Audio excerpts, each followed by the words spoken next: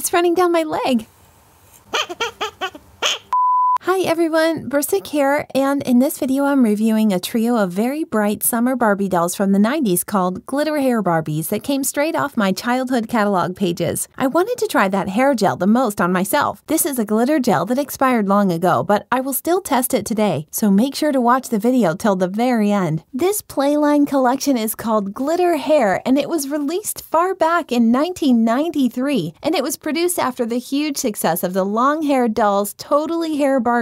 I own this beauty, and Hollywood Hair Barbie that I don't have. And it's obvious that this collection is all about the hair play. So you can style the doll's hair, put it in different updos, including coloring the hair using the glitter gel that comes with the set. The collection got its name, Glitter Hair, because of the glitter gel. The collection includes 4 dolls: blonde, redhead, brunette. All of them have a superstar mold. And the 4th doll is an Afro-American. She has a Christie mold. I'm missing this doll to complete my collection. She's pretty rare, and I couldn't find her for sale. It might be that she was released as a smaller edition because even in the catalog and on the ad pictures, only the 3 dolls are hanging out together without her. And on the back of the box where you can find the doll's descriptions, she's missing as well. I also want to mention that these dolls were released in 2 different versions of boxes, and all 3 of mine came in the same type of box. There also were 2 release waves. One was in '93, and the second one was in '94. The remarkable part about the TV commercial for this collection is that it featured a famous Hollywood actress, Mila Kunis. Do you recognize? She's only 10 years old here, and she's so happy about the Barbie with her big eyes wide open. And her friend in the commercial is experimenting with the glitter gel, turning her bangs into something that looks like icicles. Also beside the dolls, the Glitter Hair collection included playsets. The first playset is called Beauty Center. It consists of a makeup table with accessories, and it also comes in 2 different boxes. A very similar table was produced with the Hollywood Hair Barbie before. The second playset was bigger, a real hair salon, and now is considered rare. There also was a large styling head released in this collection. Unfortunately, the styling head's hair is not that long, but the set also comes with the glitter gel just like the regular Barbies. I also discovered that there was a Glitter Hair Barbie case for sale. It came with an exclusive picture of the dolls. The dolls are depicted holding gifts on the picture like they are going to the birthday party. And inside there's a special compartment for a doll, a hanger for clothes, and a compartment for the accessories. There also were glitter gel refill packs for sale in case you ran out of the gel that is included in the set with the doll. And by the way, the Glitter Hair Barbie collection from the 90s is not one of a kind. There was another Glitter Hair collection in 2010 and also in 2015. But compared to the 90s babies, these dolls are typical glamorous Barbies, and you would imagine that the glitter idea fits them better. But in my opinion, the 90s dolls looks more authentic and less one-size-fits-all in their simple skirts and t-shirts, and I'm hooked on that. Besides, nowadays the glitter in your hair doesn't necessarily mean glamorous. I associate it even more so with the fashionistas from the Coachella Festival with their elaborate hairstyles. The doll boxes are tiny and narrow. As you can see, they're very similar in style, and in the prime pink color. They're cardboard with the clear plastic window on the front. On the bottom there's the name Glitter Hair. Next to it there are the waves that symbolize the hair waves. Take notice of the first letters on the collection's name. They're the same style as the name of the hair gel that comes with the set. Here there's also a picture of the doll with a gel application demonstration. Then there's the Barbie brand sign and the slogan, colorful glittery gel for styling her hair and yours. On the sides of the box there is the producer's information, the Mattel's phone number. On the other side it says where the doll was made. My brunette and blonde are made in Indonesia and the redhead is made in Malaysia. The promo picture is the same and is located on the back of all boxes. I saw it before, and in the picture that is in the catalog the dolls have green earrings, but here everything is correct, just like in real life. At the bottom it is shown that the gel tube attaches to the comb and how to comb it through the doll's hair and the girl's hair. By the way, the girl that tests the gel is the same on all of the boxes. She has an especially creepy smile on the redhead's box though. And here's the name of the styling gel's brand, and next to it it says that there's a 40-cent off coupon for the gel inside the box. The coupon expired in '95. Okay, one of the boxes still has the clearance sticker on it, so that doll was once sold for $2.54. On the top and on the bottom, there are more Glitter Hair Barbie. Oops, it's a bad commercial song. Totally Hair Barbie. Okay, my dear viewers, let's start to unpack. We need to rip off the top of the box. It's glued. I start with the blonde. I see the coupon inside right away, and the 1-year warranty. Very detailed instructions on the cardboard card. Here, it explains the correct way to use the gel. And let's smell as a tradition. I love to smell old Barbie dolls. Let's open the second one.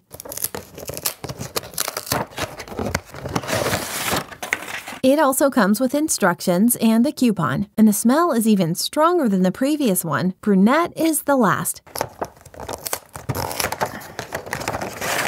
The same papers inside. No spiders falling out, thank God. Well, hello, pretty brunette. They are really cool. As you can see, all of the dolls have the same uniformed blue background. The set includes a cap, a visor to be exact. There's a tube with the glitter gel and a special comb for application. There are also shoes attached to the back of the box. The doll is not wearing them. And that's about it. There's no brush or a stand in this set. The comb must be instead of the brush.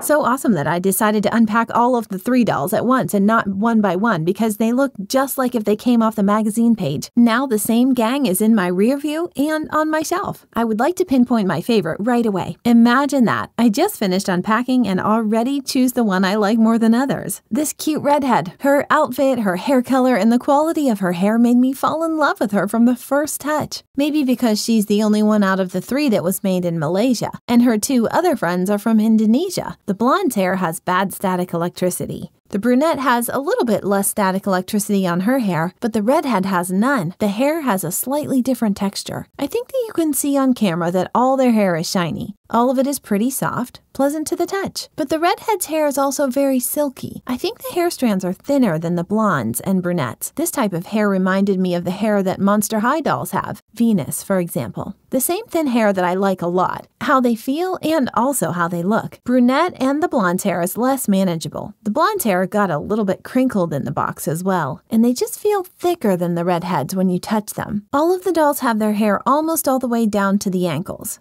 A vast canvas for the art and glitter application. But the Totally Hair doll has even longer hair. All 3 of the dolls have bangs. They're full and fluffy, but the ones from China have the fluffiest, just like my Totally Hair. And by the way, on the box, the dolls have extra voluminous bangs. All 3 dolls have good hair rooting. The redhead even has something like a part. And when I was checking out the hair rooting, I noticed the strongest smell coming from the blonde's hair. And honestly, not the most pleasant smell. The dolls have soft heads, but I thought that the redhead had a little bit harder one. As I've mentioned before, all of the dolls have superstar mold, but they're very different at the same time. It is especially unusual for me to see the superstar mold as a brunette with such dark eyebrows, with dark brown eyeliner, because it is usually blue or dark blue. The eyes are emerald green. They're so bright and outlined. There are upper and lower lashes, but there's also eyeshadow on the bottom and on the top lid all the way to the brow. She has orange lipstick on her lips, and of course the doll is smiling and showing her white teeth. The cutie redhead simply stole my heart. Look at her. She's so kind, cute, and simply adorable, exactly with her red hair. It is not bright ginger, but very delicate bronze color. Very beautiful. This doll has classic eyes. I should say they are blue with the blue liner, blue eyelashes on the top and bottom, and light blue eyeshadow that go all the way up to the brow. She has pink blush on her cheeks and wearing pink lipstick on her lips. Let's proceed to the primary blonde. Her eyes are blue with the blue eyeliner, blue eyelashes, etc. But see how her eyes differ from the redhead doll? The redhead has smaller eyes. All the lines and contours are thinner. So I think she looks more alive thanks to that, and the blonde looks more toyish and cartoonish. Also, the blonde has light pink blush on her cheeks, hardly visible, and her lips are also pink. Write in comments which doll, which face you like better. As I've mentioned before, I prefer redhead, but I like the other ones as well, and the combination of all 3 is my most favorite. The dolls have simple outfits, but at the same time they're very bright, positive, and mostly feature neon colors. And if you think about it, the outfits are made in the 90s fashion, that style. But because the 90s are pretty relevant right now, the girls look stylish even in the present days. The dolls have identical outfits, absolutely the same earrings,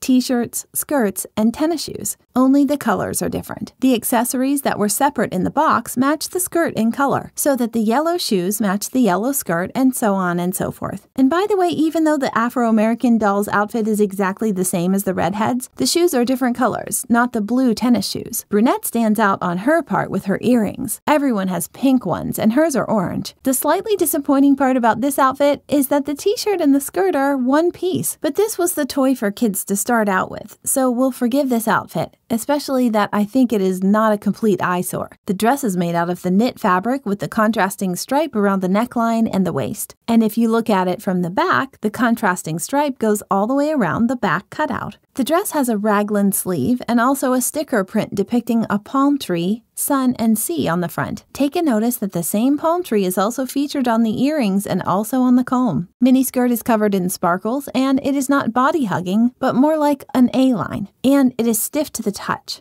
I have a feeling that the sparkles were applied onto the skirt using the same gel that now has dried out and the skirt became stiff. And by the way, the redhead skirt has the most sparkles. The rest have less, and their skirts are a little bit softer. The dress has Velcro on the back, and that's how it looks on the inside. Check out her cute underwear. The doll's earrings are pretty massive, giant palm trees. They look comical, of course, but on the other hand, such earrings are in right now, so why not? They consist of two parts. It's a stud with coconuts and an attached palm tree. The earrings do not come out because there's a stopper there. The earrings are a set with the ring on the doll's finger. It is rounded, delicate, and small, and you can take it off. Doll is wearing tennis shoes, not some kind of luxury shoes. They are basic tennis shoes that everyone is wearing right now. All the girls switched from the heels into the tennis shoes, but Barbie did it back in the 90s. I like them a lot. They're so cute and adorable, made out of rubber. There are shoelace molds. That's how the sole looks. But you know what is funny? The doll's feet are made for the high-heeled shoes, and tennis shoes are flat, so it looks like the doll is standing on her tippy toes. The set also includes a visor. They were popular back in the 90s. I found this M&M picture in this one, but they're pretty relevant right now as well. The fashion is coming back. Currently, the clear visors are especially popular. The doll's visors are matching the skirts. They're plastic and they stay on the doll's head pretty good. Here's how it looks together with her full bangs. I think it looks pretty neat. The dolls have a standard twist and turn body type. If you want to know more about their articulate ability, you can watch one of my reviews about the 90s Barbie. I undressed the doll just to show you that they have different panties. The Indonesian dolls have textured panties, and the Malaysian dolls' panties are white. Let's proceed to the juiciest part. I like trashy stuff and experiments. Here we have 3 tubes of gel and 3 combs. The gel and the comb colors match the girls, their skirts to be exact. I want to point out that the gels are in different conditions. The Malaysian-made Redhead's gel is the only one that is in liquid form. So this is the only one that is actually gurgling inside the tube. And there is quite a bit of it, about a quarter of the tube. The brunette doll's gel is also pourable, but still has a thicker consistency. And the blonde's gel is pretty thick, but not completely dried out. By the way, this gel is made by the company LA Looks, Los Angeles Looks. And this brand has existed from 1987, and its products are still available for purchase. And also, this brand is a trademark of the Depp company. So this gel is basically related to that famous Depp gel that is included with the Totally Hair Barbie set. In order to apply the gel, you need to remove the top and screw in the comb onto the tube. Oops! There's this unpleasant sound that is happening. Okay, let's pick the victim. No, I'm not going to ruin my Barbie glitter hair. I feel bad for her. I feel bad for all of them, and I want to keep their hair untouched. So I will be torturing Barbie Made to Move. Oh, it's coming out. I'm also going to try the gel on myself. Let's start. The gel is coming down the comb and no, dripping on my table. Here's what all of this beauty looks like. There's almost no smell, no fragrance at all. I think that all of this stuff needs to dry out on the hair. The gel works. Well, at least we were able to apply it so far. But it wasn't too hard. Let's check on how it looks. That was blue. Let's try applying pink and gold. And judging by the drops of gel on my hand, it is drying out. So it really works. I probably should wash it off my hand just in case of an allergic reaction. Gel is almost gone, so I'm not sure if I can make it happen. Okay, guys, I think this is a lost cause with the pink, because it is almost like a jelly consistency, so I don't think it will be able to squeeze through the comb. Let's try the gold glitter and forget about the pink one. Let's start. Wow, the glitter looks so pretty coming out. Listen, the gold glitter looks amazing, gorgeous. No, I mean it's actually looking very delicate, and I think if we brush the hair through after the gel dries out, it's going to look really nice. And after all of these shenanigans, I'm going to apply a little bit on myself. I'm going all out. I'm not wearing all of these hair clips from the 90s for nothing. Let's imagine that I'm one of the girls that got that doll and is enjoying it to the fullest. Oh no, it's leaking on my leg. That's it. I had enough. Enough of the glitter for today. I don't think it's going to be really visible on the dark hair. Anyways, I have this nice spot with the glue here. Oops, with the glitter. Anyway, 2 out of 3 girls had the gel working. It was preserved enough to color the doll's and mine hair, and it wasn't that bad like I expected. After a few hours of the shooting, the gel turned into stone on the doll's hair. I think that you can actually almost puncture something with this strand, and it doesn't look that great, but according to the instructions, that's how the final result is supposed to be. If we brush the hair, we'll lose some amount of glitter, but some will stay and it looks way better this way.